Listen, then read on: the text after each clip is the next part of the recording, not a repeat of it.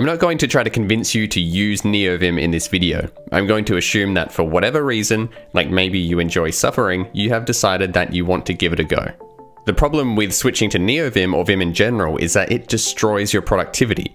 It feels like being in primary school again, and learning how to type and even basic tasks feel completely foreign and require a great deal of mental effort.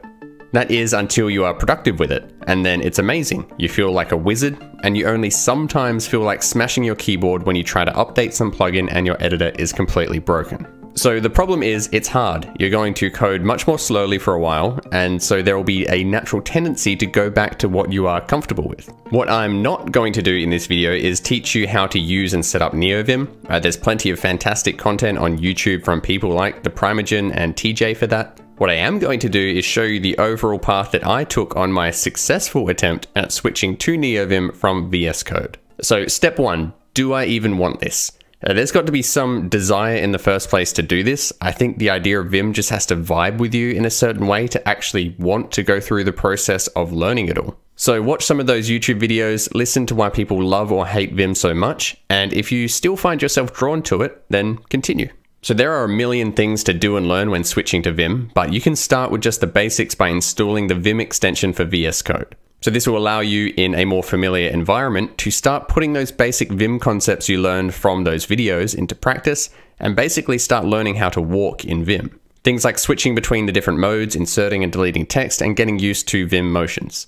I recommend doing this on your actual projects you are working on if you can, assuming you don't have a boss who is going to complain when you are suddenly working at 10% efficiency. The good thing about this step is that you can easily just switch the extension off.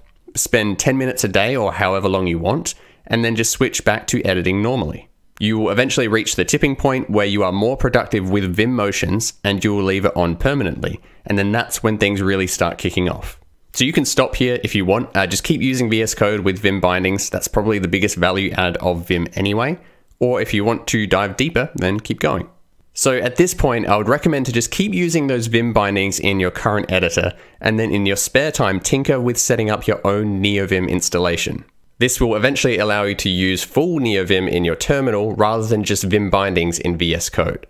So to do this, you could just follow along with guides from people like the Primogen or TJ on getting everything set up, and I would recommend doing that, but I also spent quite a bit of time reading about general Vim concepts. So I'll link to a fantastic blog post series I used in the description. Just getting something working with Neovim probably isn't going to be good enough because things will break.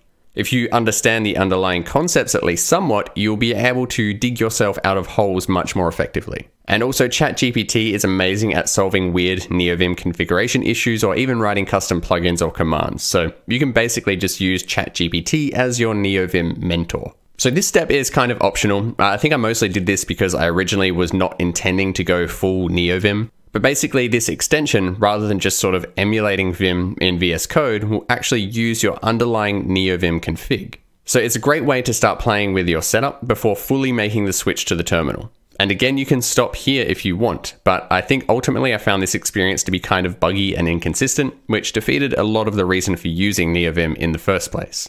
Now it's time to switch fully to the terminal. This step can also be quite hard, but you're up to the final boss now. The hard thing about this step is that now you need to deal with how you navigate throughout your project. You're going to have to do some more configuration and install some plugins to get things working the way you want. If you want to see how I have things set up, I'll link to another video I did and my config in the description. But my advice here would be to not just try to recreate VS Code in Neovim. You'll probably run into situations where some obvious part of your workflow is hard to do in Neovim, like having files open in tabs that you can switch between. Often you can find plugins to replicate the experience you are used to, but in general I've found it works out better to instead investigate how all of these Vim weirdos go about switching between files, because obviously that is something they also need to do. And for the final step, I would recommend that you just keep using and learning more about Vim. Whenever you run into anything that is slow or awkward in your workflow, see what other people are doing and if it can be improved. For example, a very natural way to go about deleting a block of text would be to switch into visual line mode, use J or K to select everything you want to delete, and then hit D. Or, in this case, you could just hit DI curly brace to delete everything inside of those curly braces. So there are tons of non-obvious things like this that end up becoming a key part of your workflow, so just keep exploring and experimenting. If you found this useful at all, please consider a like or subscribe before you go, and I hope to see you back here for the next video.